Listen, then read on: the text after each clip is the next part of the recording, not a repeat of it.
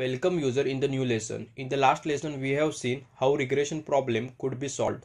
In this lesson let us see how we can implement ANN classification model in the MATLAB.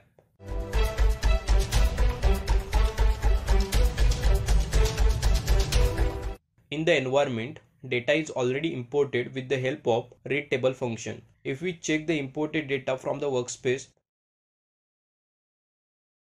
data shows information about whether the person is diabetic or not. Data has 8 independent features and outcome as a target feature. Neural network accept information in the form of row vectors. That's why transpose has been taken while separating the data into input and output variables. But before going to take transpose, one-hot encoding is necessary on outcome feature. There are a lot of methods we can use to make one-hot encoding.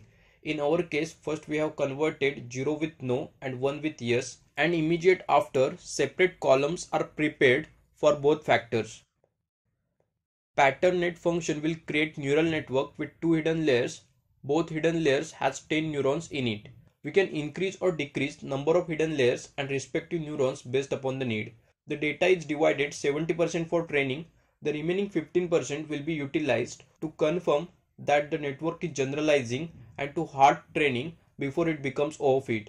The remaining 15% will be utilized as a completely independent network generalization test. If we train the network, training window will appear.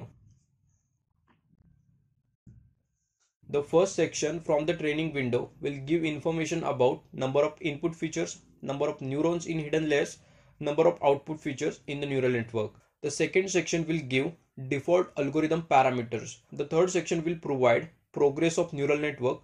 By looking into the progress, we can conclude training stopped when the validation error increased for 6 iteration, which occurred at this much epoch. In plot section, performance tag will provide information about performance of validation, training and testing data.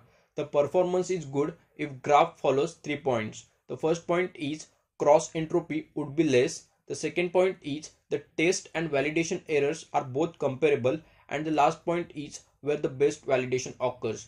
The noted point will show at which epoch best validation is occurred. The training state tag will provide the gradient of the function.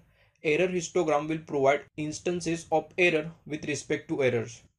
Now the next plot is confusion. The diagram shows the great number of correct responses in the green squares and low number of incorrect responses in the red squares. The network outputs are extremely accurate. The overall accuracy is shown in the lower right blue squares.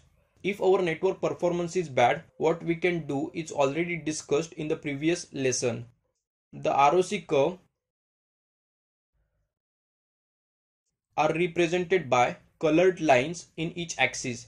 As the threshold is changed, the ROC curve plots the true positive rate versus the false positive rate. With 100% sensitivity and specificity, an ideal test would reveal points in the upper left corner. The net function on input will provide prediction, so we can find out errors and performance of created neural network. G-subtract and perform function will find out errors and performance of network respectively. The network information is preserved in the net variable. Net.iw will provide 3 into 1 cell containing 1 input weight matrix. Net.lw will provide 3 into 3 cell containing 2 layer weight matrix. Net.b will provide 3 into 1 cell containing 3 bias vectors. The network is prepared. The default scaled conjugate gradient function is used to train the network. Because of the difference in initial condition and sampling, training numerous times will yield different results. This is how we can solve classification problem with ANN. In the next lesson, we are going to start CNN. Thank you for watching this video. Do like this video if you found it helpful. If you have any queries, post them in the comments and get in touch with us. Follow us on LinkedIn, Facebook and subscribe to our YouTube channel. Education is our future, MATLAB is our future. Happy MATLABing.